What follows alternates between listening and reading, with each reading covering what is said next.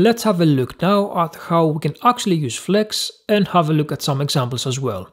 Now let's start with polyphonic.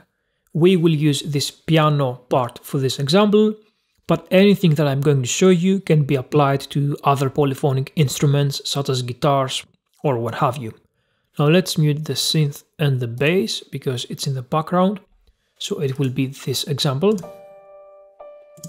Let's make it louder. And let's have a listen.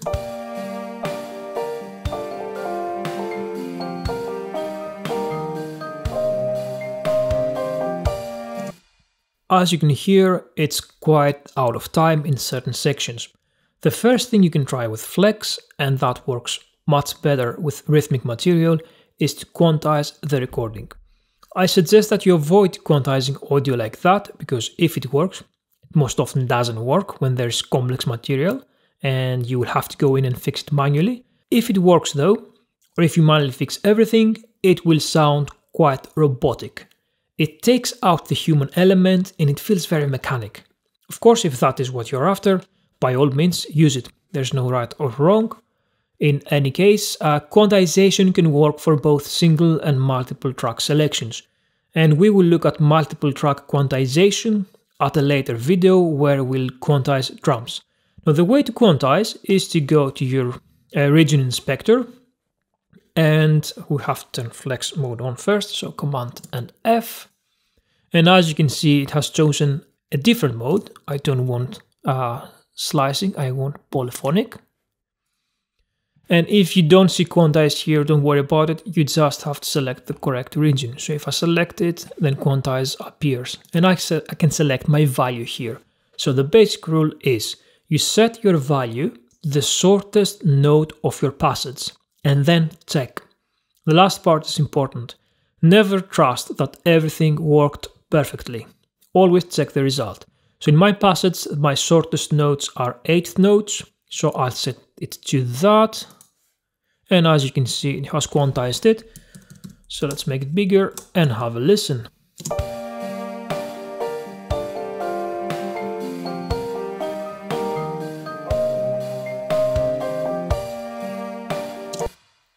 I mean, it has quantized it perfectly, except for this part here.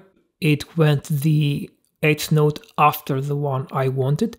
So I can go in manually and fix that section. So I can grab this one here and just pull it there. Let's use the click as well.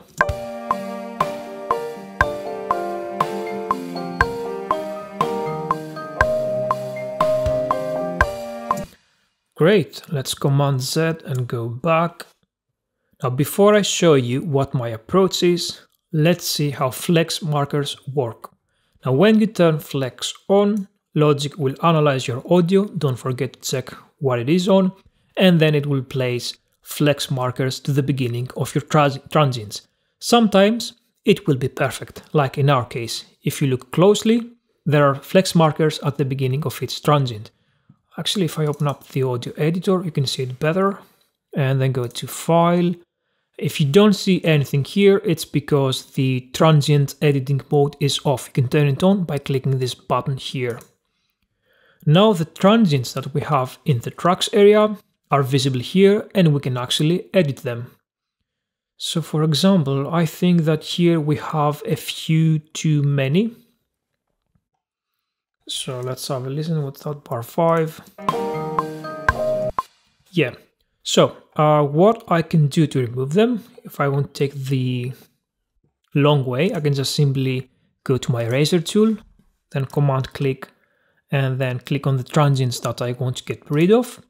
Or what I can do with my eraser is to hold it and then sweep, and it will delete everything it touches. Let's Command Z to go back. Or what you can do, and it's preferable if you only want to delete one marker, is to double click on the marker just with the pointer tool, and it deletes it. Now, to add the marker, you use the pencil tool. Let's change to that. Now, before you add the marker, right click and make sure that toggle snap edits to 0 crossings is checked, because that way you won't get any clicks, because the marker will always be created at a 0 crossing point. Okay, and now let's use the pencil. So I will Command and I can add a pencil, a marker wherever I want. So it's Command Z. Now, as you can see, the background in the audio editor doesn't make any sense. That is because I have it in samples. Let's change it to the grid. So go on View and you can select whatever you want here. So I think the easiest for us is the bars and beats. See where its note falls. Okay, so sometimes, what else? Yes, sometimes the analysis won't be perfect. Like here, it will have too many flex markers, or sometimes it won't have enough. So if I want to remove some of these markers, I can go to this minus sign here and press it, and it will start removing the flex markers. If I want to put them back, I simply click on the plus sign and it will start adding them. Now, when the plus sign is no longer available, that means that you have reached the original analysis state. You can't add any more flex markers by pressing on this plus sign. This will only add up the original number of markers. If you want to add more, you will have to do it manually with the pencil, as we have seen. Now let me show you how I would approach this example. Let's get rid of that. So what I do is I will fix the sections that need fixing and then leave the rest as is. And I might do that in blocks, but I don't quantize the whole thing. So let's listen back.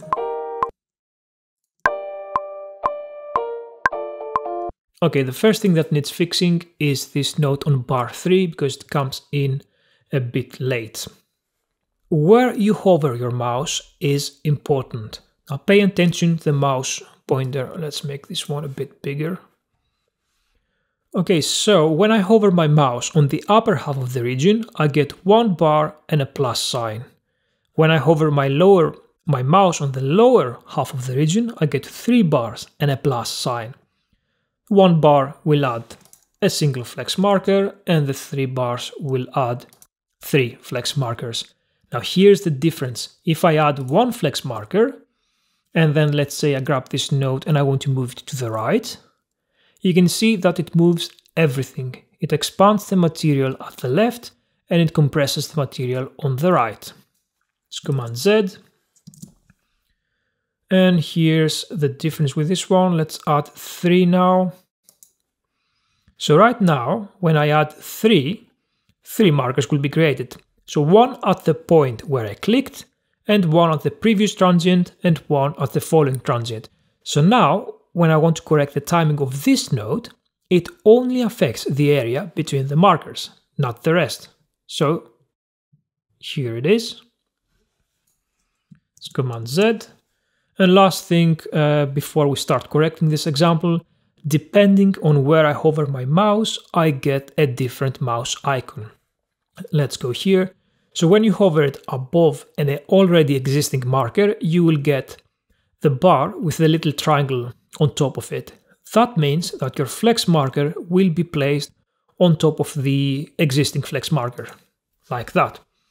When I hover my mouse at the point where there is no flex marker, you get the bars without the triangle at the top. So here's the difference. Now that will create a new marker at the place where I will click. So let's go back and start correcting this example. So in our case, this node comes in a bit late. So since I only want to affect that, I will add multiple markers. So I will click here and then I will simply drag this one on exactly at bar 3. Okay, I will have to fix these ones as well. So let's see what we've got.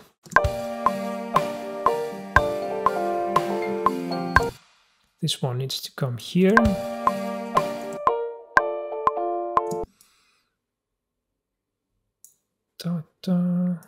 This one needs to come here. And move this one here.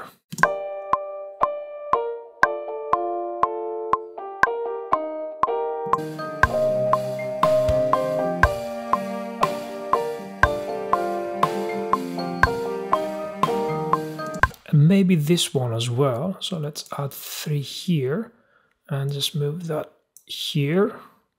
Actually, That's not what I want to do. I will add this marker here and then add one here and delete that one and do that.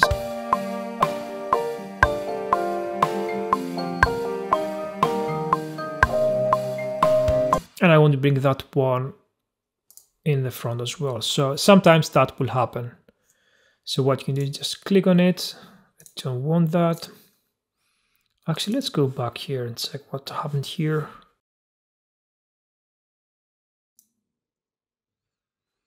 And then let's add one down here as well. So I'm just going to grab this one, move it, and let's have a listen.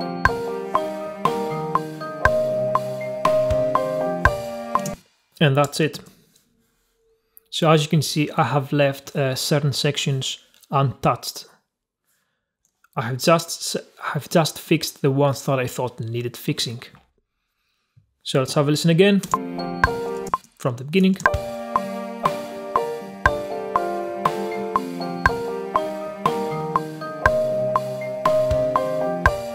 Okay, so now say that we messed up, or that it's actually very robotic, whatever, and we don't like it. So you don't have to Command Z until you get back to the initial state. You can simply right click on it and either select Reset Manual Flex Edits or Reset All Flex Edits. Now these two right now have no difference unless you have quantized the region. So right now, no matter which one I choose, it will do the same thing. So Reset Manual Flex Edits, it resets everything, Command Z, and Reset All Flex Edits, it does the same thing. But if I quantize the audio first, so let's go to Quantize and let's go to 8th notes, and then I manually add some markers. Let's add them here at the beginning so you know where we are. Let's add a few. Now, when I right click on the Reset Manual Flex Edit, it will delete the manual markers that I put in and only those. So let's try that. You can see these are gone, but the rest have stayed. Let's Command Z. And if I click on Reset All Flex Edits, it will delete everything, both the manual and the automatically placed markers. And there you are. So let's Command Z and have a look at some more ways of deleting markers. And let's zoom in a bit. Now, same principles as with the audio editor apply here. I can double click on a marker to delete it, just like that. Or I can click on the little X right above it and it will also delete it. Or what I can do is to go to my tools and change to my eraser, and as before I can either click on one or I can click and drag and delete multiple ones. Now be aware, if you accidentally click on the header of the region, it will delete the region. So let's see. So be aware of that. And let's go back. So the last two things I need to cover in this video are the tools. With Flex, we can work with both the Marquee tool and the Flex tool. So let's have a look at the Marquee tool first. And this ties in nicely with the Marquee video, which was, I think, video 26 of the series, the previous one. If you want to know all the functions of the Marquee, have a look at that one. So let's reset all Flex. Let's reset everything. And let's make a Marquee selection. Okay, let's select that. Now, as before, depending on where I click, the result will be different. Now, if I hover my mouse on the upper half of the region, I get this grab hand icon. Now, when I click with this hand tool, you will see that 4 flex markers will be created. 2 at the Marquee borders and 2 at the previous and next flex markers. Now, the selected area will not be affected by the flex. It won't be stretched or compressed, but the area next to that, the left and the right of our selection, will be affected. Actually, let's try this area here, because you can see it much better. I will reset everything. Let's make our selection here and then grab it. So we've got a bit more space, you can see. Now I move this one, the selection, the Marquee selection is not affected. It's just this area here. So let's Command Z Now when I hover my mouse on the lower half of the region, I get the usual 3 bars, and when I click on it, it will create 3 flex markers, one exactly where I clicked, and then 2 at the borders of our selection. Now let's look at an example. Okay, say that I want to extend the tail of my audio. So I'm going to turn flex off, extend this one a bit, and let's say that I just want to extend that. Okay, so what I'm going to do is turn flex on again. I will make my selection with the Marquee tool. Actually, what I can do is just go in manually and do that. And just extend that a bit, and then extend that a bit. Let's solve it. Or I can do it with the Marquee. So here's the Marquee. I will click up here. That's already done. So now, or actually I want the 3 ones. Okay, so I will extend this one now. Maybe that one. I don't want that.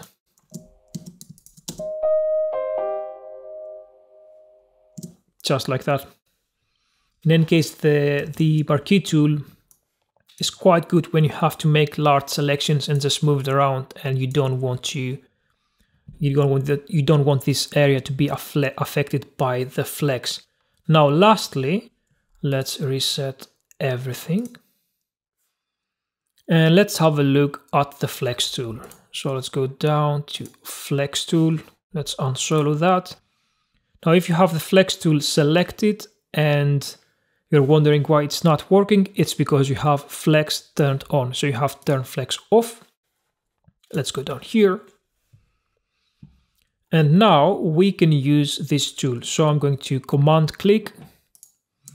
It will analyze it and it will seem like nothing's happening. And that's the point. It's supposed to be, quick access. So it will immediately do an analysis, select the most suitable algorithm for the material we have, and then we can start, moving around the regions. So if I command and click, I can just grab this one, just move it here, maybe correct the timing of this one a bit, just move it up to 6, maybe this one to 8, and just like that. So you can just quickly use flex without having to turn flex on or off. You can also quantize with that one. So you can just go up here. We've got, what's that, 4th note, quarter notes. So we'll click on that one and it will start quantizing as is. You can't see much difference. Let's do this one. Quantize 8th notes and does it automatically without us having to look at the transient lines or anything. Okay, and that's it for the polyphonic algorithm and the way you can work with flex markers. I'll see you in the next flex video.